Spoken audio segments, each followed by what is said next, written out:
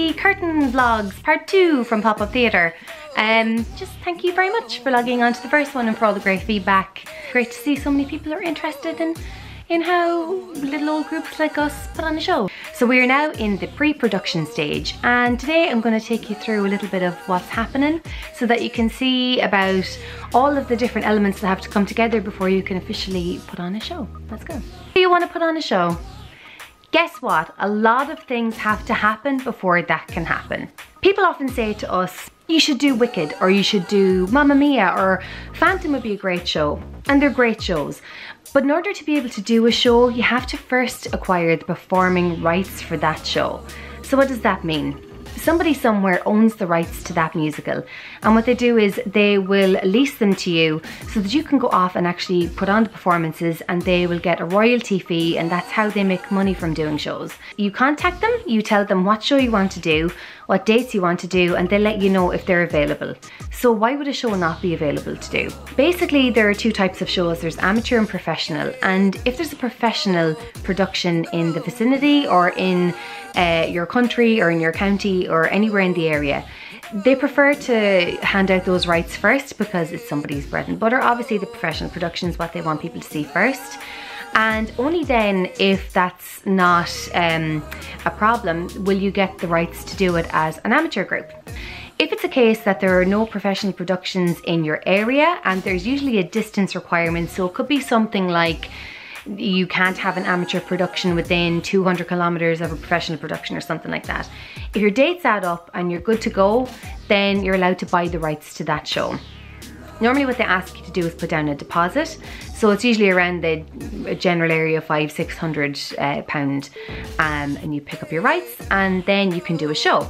So your first call is to make sure that the rights are available, then you've got to make sure that your theatre is available, and when those two things match, then you've got a show. You can do the show, and you can do the show when you want to do it.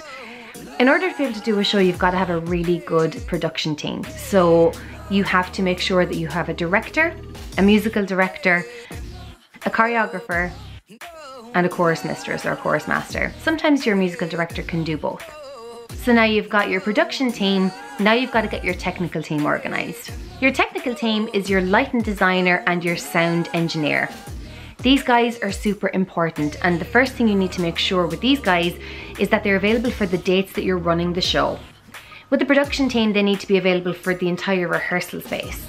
The technical team need to be available for the actual running of the show itself, as they're working in the theatre for every single night and day that that show is on.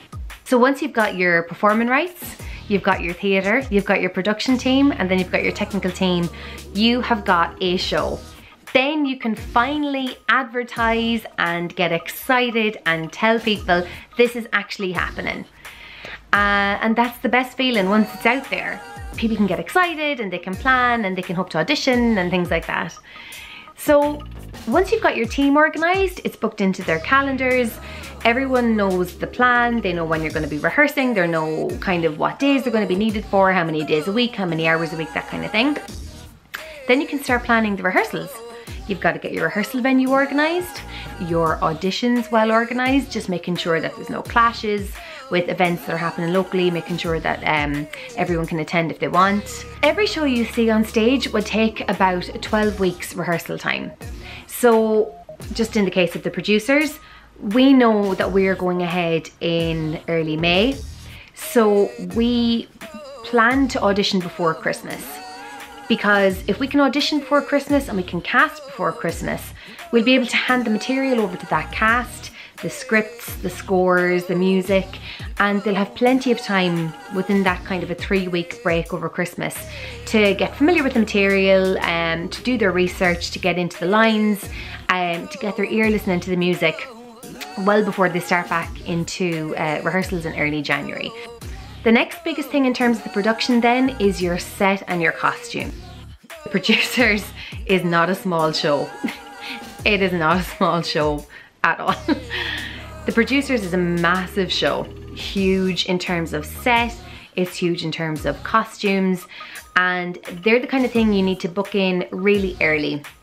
So in Ireland there's about, oh God, I think it's minimum 100 we'll say 20 musical societies in Ireland alone. But that's not including England and Scotland and all those other places. So you've got to book those things in really early. Depending on your show, you can build your own set. It could be very minimal. With the producers is big. Producers is really big. So we've had to source our set early. Our set is coming from London and our costumes are coming from Scotland. We booked the rights for the producers before Christmas 2019, and it was around about then that we had to contact the set company in London and the costume company to say these are the dates that we're doing it, because with transport and everything, that's a big ask. You're going to have to leave a couple of days either side. So we had to book that in a year and a half in advance, because when you think about it, there are going to be hundreds and hundreds of other musical societies doing different shows, and someone could be looking to do the producers at that time or whatever show you're doing at that time. So you got to get in there early, get these things booked. So we have all that done, which is great. So now that you have everything booked and you're ahead of yourself and you think it's great, you now have to figure out how to pay for all these things. The fundraising side of doing a show, that is a job all on its own. So you go to the theatre and you see a production, curtains go back, show runs for 2.5 hours, and you hopefully, if we're doing our job right, have a great night, curtain goes down and people go home and they don't see the work that goes in before that has to get to that point. It takes 12 months to get a show from idea to planning to rehearsal and then onto a stage. And what people also don't realise is that to do a show, it's bare minimum to stage a show, €30,000. That baseline, €30,000. And most societies anywhere start off that year with zero in the bank, nothing. The amateur arena doesn't really qualify for any particular grants as such. Depends on what you're doing, but for the most part, we have to fundraise all of our own money. And that can be difficult too, because you're up against very worthy charities and the market is very saturated. So you've got to get creative, and that's why you see a lot of companies doing rock and roll bingos and Stars in the Rise and lip sync battles, and it's hard even doing those things. The work that has to go into organising stuff like that is just massive. And that's why, you know, a show ticket might cost €20. And even if you sell out every single seat, by the time your bills come out of it, you don't even break even. You have to sell programs and sell raffle tickets.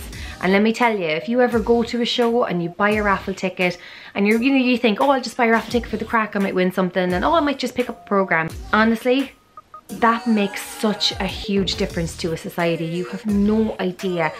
That can bring in a couple of €1,000 and it can help pay for a production team a bill, or it can help pay for costumes, or it can help pay for the set. So when you go to a show and you're buying tickets and you're doing stuff like that, don't underestimate how important that is to that society. I'm telling you, from us especially, and I'm sure every group is the same, thank you for all the raffle tickets, all the programs and all the little things like that. Every little helps, trust me. Bills gotta get paid, and ticket sales don't quite cover it. So all of the things that people do, all of the fundraising, just thank you for supporting all the little things, because they do add up. Us and Pop-Up, we very much graft outside of the production stuff to fundraise. So we teach a lot. We work with kids, we work with adults, workshops, I mean everything.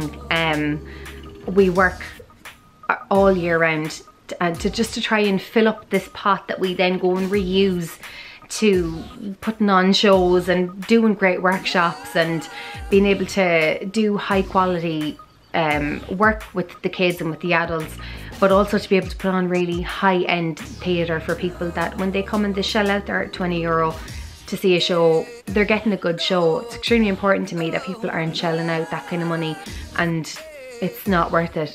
That's hard-earned money, and in pop-up we're always like, if people shell out that kind of money, they better get to see a really good show. That's just the way it is. And we don't get paid. Even on the production team side of it, I have never and will never ever take a penny for doing anything to do with the shows. To me, it's a project of passion, it's a hobby, and I couldn't justify it, to be honest, because I'm also the producer and I'm also in charge of the budget, and when you see where all that money is spent and where you see how hard it is to bring in money, I mean, this is the thing that people don't realise as well about theatre, is that the people who put on the shows, the people who are involved in the production side and the people who are involved in the committee stuff, they're volunteers, they work full-time for the most part, and this is a hobby for them. It's a hobby for us. Like, we do it, I work Monday to Friday, 9 to 5 kind of a job type of thing, and most people who do shows do those kind of hours because rehearsals are in the evenings, they lend themselves better. But rehearsals and putting on shows are very much people running out the door of their job at 4 or 5 o'clock, horsing a bit of a dinner into them, and then run into a committee meeting or run into a production meeting or run into a rehearsal, and that goes on for months and months and months. So we fundraise by teaching. We teach. I leave work at 5 o'clock in the evening, I'm hopping in the car, or I'm going to Roscommon, or I'm going to a class in town. We work at weekends, we work just around the clock. All of the holidays that I've taken in the last 3 years have been to do camps and midterm camps, but it's just to be able to bring in money, and that money is so easily spent then. You're like, it's just in one hand and out the other. I think that's something, it's important for people to know that, because these things wouldn't happen otherwise. They wouldn't happen otherwise, you know? So it's important that people know the dedication that has to go into that, you know, that those people put in, the hours those guys put in for months and months and months on end, the hard work. It's just, it's like having another full-time job on top of a full-time job. Oh, you love it, so you don't mind, but it is a lot of work, it's a lot of hours. So when you're planning a budget, you can be like, okay, like we'll say for instance the producers is not a cheap show to do. So we kind of sat back this year and we were like, right, okay, this is like January, December. Okay, if we're gonna do the producers, then we need to have X amount of money going in, and we have to plan for this and we have to plan for that. And then Rona came along and ruined all those plans. So now we've got to condense like 12 months worth of fundraising into the last 6 months of this year for fundraising. So I'm just trying to enjoy this time, because when this time is over, we are going to be working around the clock 7 days a week. So pretty much from the minute the lockdown is lifted and we can start working again and we can start doing our classes, until the day the curtain goes down on the producers in May 2021, there will be no break, there will be no holiday, there will be no weekends off, there will be nothing. It's just going to be hit the ground running, and I can sleep in May 2021. Oh my god, like even saying that out loud is just mental, but it's the truth. So that's where we're at. We have a lot of work done, we have a lot of work to do, and yeah, it's just about enjoying this little bit of downtime before the chaos kicks off, and I can't wait to bring you with us every step of the way. So hopefully in the next few weeks we'll be getting back into getting our classes up and running again, and it'll be great to just get on the road. So pre-production 2021. It's mad to think in just over 6 months we will actually have a cast for this show. It's just a weird think of having a show.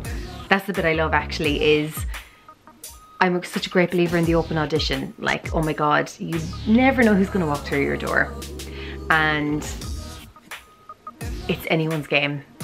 And the producers is one of the funniest shows you will ever see. I could cast it 10 times over from the talent in this town. I really could. Thank you very much. Take care, stay safe, and we'll see you soon. Bye. Yeah.